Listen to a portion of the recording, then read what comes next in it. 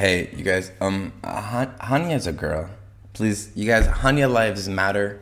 I know some of you guys might be confused out there. I understand. I was at first too.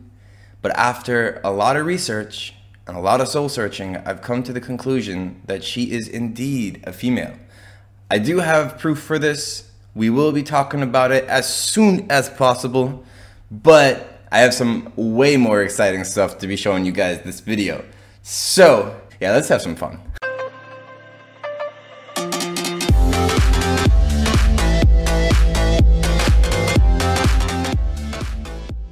Literally, anytime I get onto a CN server, it feels like I'm stepping out of a hyperbolic time chamber whenever I come back to global. I'm like, yes! I know so much more now. Totally going to be a piece of cake. Anyways, you guys hit that like button. Show some thanks to our good friend Chilam. You guys, before we start, give Remy kisses. She's been super sad ever since she came back from her surgery. Give him mwah. All right, my bros. Kaguya's coming out in 5 days. So let's talk about her skills. Her first skill being her auto attack or Hooray Branch. Okay, basically just a single target, 100% attack damage, plus the 10% chance of stealing an orb from an enemy. Just your general auto attack, not a big deal. Now her passive is the fun part. Her passive activates Dragon Jewel. You have to have her evolved, but her passive activates Dragon Jewel at the start of turn. And on top of that, it does give a 40% chance to recover one orb whenever an ally, including yourself, take damage. Putting Soul Edge on her, I'm not sure if that also makes it so that it procs twice, but I know for a fact that multi-hit and AoE don't stack. So if you get hit by like somebody who hit like Yoda who hits 6 times or something, you're not gonna get a 40% chance into 6. This is where she comes to life, the Dragon Jewel, and this does activate at the start of battle for 2 turns. Your allies receive a 25% defense buff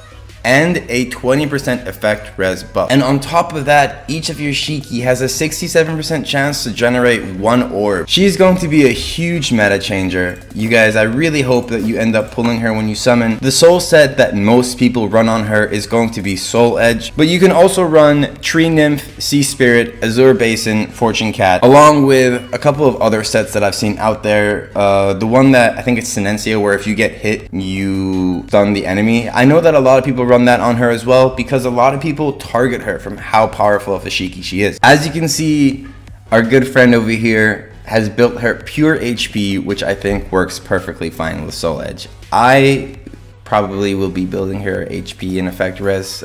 I generally like having a lot of effect res on my team, so it's hard to say. If I go Soul Edge, I'll definitely be stacking HP. If I decide to use one of the other sets, I'll probably add an effect res or try and basically roll a HP Soul Edge set with effect res substats. That sounds good to me. Let's go ahead and talk about Oitsuki. I know a lot of you guys out there want to be building her and don't know how to use her or how she's best used. So the way she works is she gives your team orbs by accelerating your orb bar. What am I talking about? At the bottom of your screen, whenever you're in a battle, there's an orb bar. Every time you get a turn, it increases by 1. When it's full, you get, I think, +4 or 5 mana or orbs or whatever you want to call it. Let's go over her skills real fast. Her first skill being Inviting Moon. And a single target attack that has a 20% chance to move up your own move bar. Already looking at this skill, I know that if I'm accelerating my move bar and accelerating my teammates' move bar, I definitely want to be using speed and a generally fast team, including Fortune Cat on her as well. With each level up to her main skill, it's just a damage increase, so it's not the biggest of deals. Her second skill,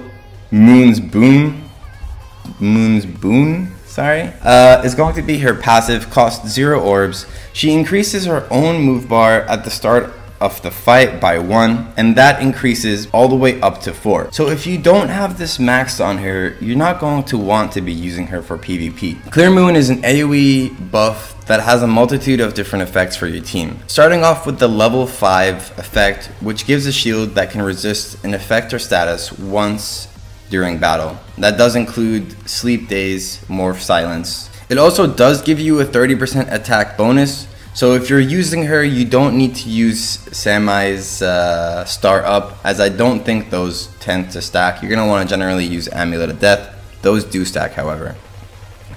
The buff also gives your teammates 30 flat speed, which isn't the biggest of deals. But because you're going to be running a speed focused team as it is, meaning that if I was to put her on our team, I would include Shishu, Hana, and an Excel. Every single person on that team has a percent chance to either increase their self or their teammates' move bars, making it a really fast team. You throw in some kind of crowd control and you have a very controlling team as is. The enemy can very much find themselves unable to move for the entire fight. So the flat speed isn't the biggest of deals, but everything else about her kit is great. I don't think she's going to be your best bet for PvE. If anybody does use her for PvE and makes it work, just let me know. But I personally would prefer Zash or Kagu over her any day in PvE. Not to mention, we typically don't use orb supplies for PvE in anything other than Soul 10, at which point you're better off just throwing in any Zash that's speed tuned. So you guys, when adding her to a PvP team, keep in mind that she needs to be placed into a fast team and you want your other Shiki to be fast as well. When it comes to soul sets, I think your best bet would be Fortune Cat, unless you're running a low orb count team in which you can actually throw in anything you want on there. You're gonna want speed for slot 2, and then effect res for slot 4, and HP for slot. Well, let's say if you're not grade 6, you don't want to give up the HP in slot 4 as you're already running speed in slot 2. If you are grade 6 and have the extra flat stats from being grade 6 or max level, then you can probably get away with running one single HP soul. If you don't want to use Fortune Cat on her, Sea Spirit works as well, along with Azure Basin, and any sort of defensive utility set. Well, I figured we might as well have some fun while we're on the CM server and play around with some of the SSR he has maxed. When I said some, I clearly meant all. He has all the SSR. He even has this new one who is super cool. She reminds me of those three-faced mask dudes, each with a different kind of buff or debuff. So if I had to guess, it would be something along those lines. And we're gonna get to use Tamo. I know a lot of you guys out there are hardcore Tamo lovers. So let's do some realm raids. They're fun and they're easy. Now I do want to say I've been dueling on his account whenever duels come up and I'm free. And it's insane. The difference between duels on CN server and duels on global is just, you guys, it's not even the same game. If you're somebody out there who enjoys a challenge, then you are in for a hell of a ride. Because I mean, I get super excited when I realize how more in depth this game is about to get. If you're somebody who doesn't like the idea of this game getting more challenging, I will guarantee you right now, keep in mind, okay, I'll tell you, this guy's account is casual. He's a casual player from what I can tell. He might not have been in the past, but he plays pretty casually now, and he's free to play. So everything you see, he has done without spending a single penny on the account. All right, check this out. This move is awesome. Oh my lord. Oh, Jesus. Oh my damage. Oh my god. That's Tamo, you guys. We'll cover him or her. It's a very he, I can't remember.